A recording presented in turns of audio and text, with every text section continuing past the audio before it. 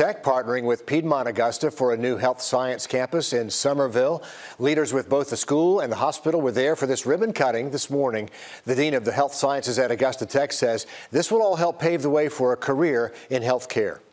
They can graduate from high school with a high school diploma and associate degree at the same time, ready to go to work. Because once you get an associate degree in nursing, you're a full-fledged nurse earning money. You can always go back and earn a bachelor's and a master's and beyond.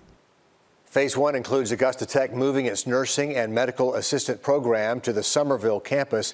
Since the pandemic, there's been a nationwide shortage of nurses, with Georgia ranking 5th lowest in the country, but Augusta Tech now with a huge medical campus.